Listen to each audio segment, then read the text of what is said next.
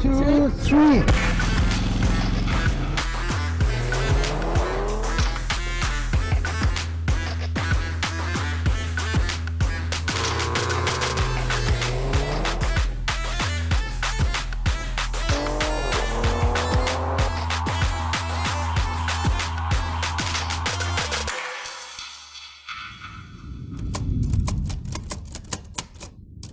But it's not all bad. Battery replacement aside, your maintenance costs will be significantly lower because we've got very few moving parts. Your brakes will last 3 to 4 times longer simply because we're using them that much less because of the region braking.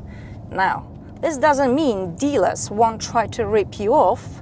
Sometimes it's just in their blood. They presume you are clueless, but you are not. Nevertheless, stay alert. Now, certainly the biggest pro of electric cars are zero tailpipe emissions. That means no fumes damaging your lungs, your skin. Have you ever lived in a big congested city? This whole idea, hustle and bustle, of a sexy city is a bit of a fantasy because the reality is far more tragic. It is loud, sticky, full of smoke. Now imagine if all vehicles, cars, buses were electric. It would be a whole different world, quieter, cleaner for the body and mind. And truth be told, you're not exactly hearing glorious engines under your window if you're living in the city. Or here's an idea, ban all the shitty engines and leave Maserati Quattroporte, Giulia Quadrifoglio alone. Because why? Because they add value. It's simple as that. Tell me how to be closer to you. Tell me how and I'll do it, babe. Cause I just wanna make you feel what I do about you.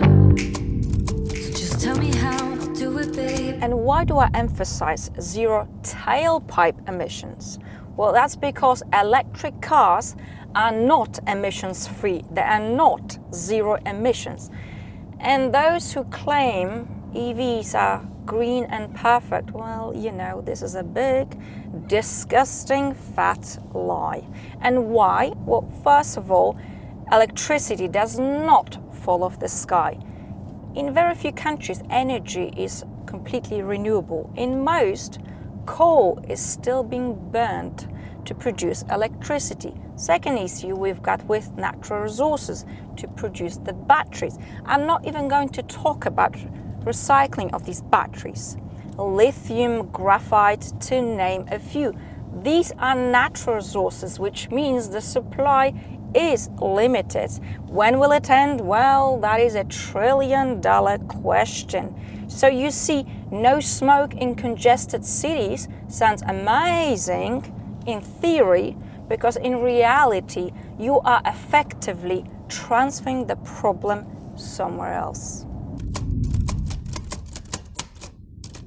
So are electric cars more sustainable and cheaper to run than combustion engine cars? Well, it depends on how you drive, where you drive, and how do you charge it. There are also other important factors coming into play, and hearing all this might make you more confused. Is an EV the right car for you? Well, a pretty good place to start will be to ask yourself these 3 simple questions to recognize your needs. Number 1, do you drive less than 100 kilometers, 60 miles a day?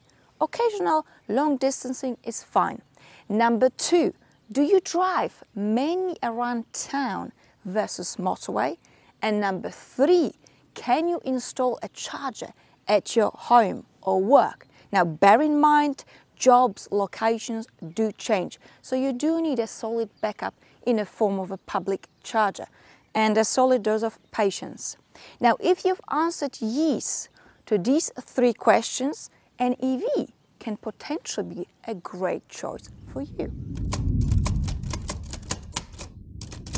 Now, many people will argue about this, but as a woman to another woman, my advice on EVs is very straightforward. It's black and white.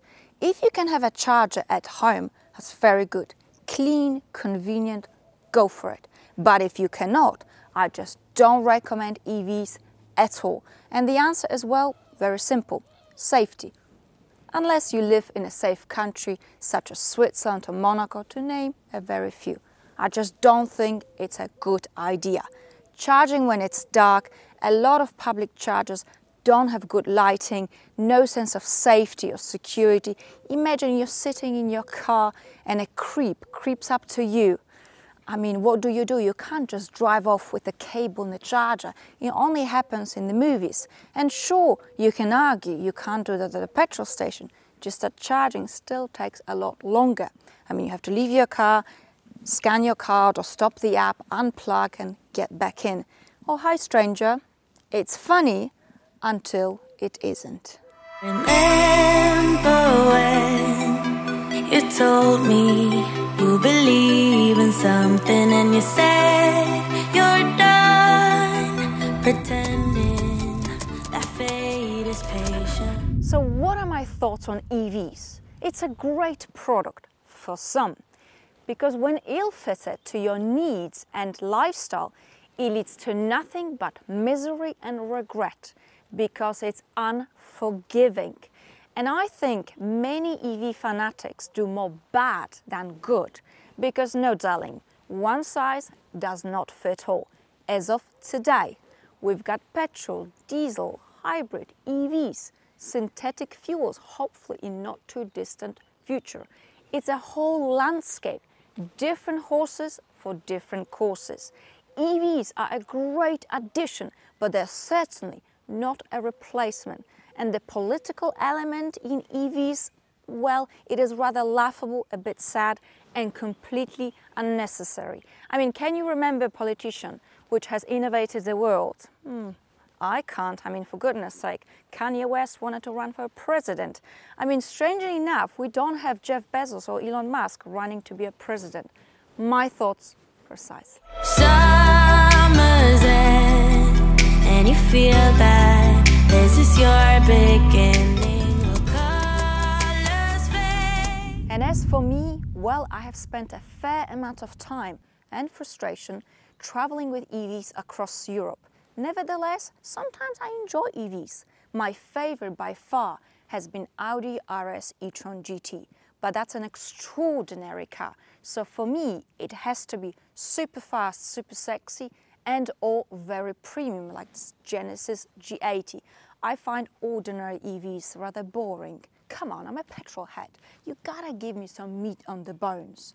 I also enjoy teasing my luck, seeing how far I can push these.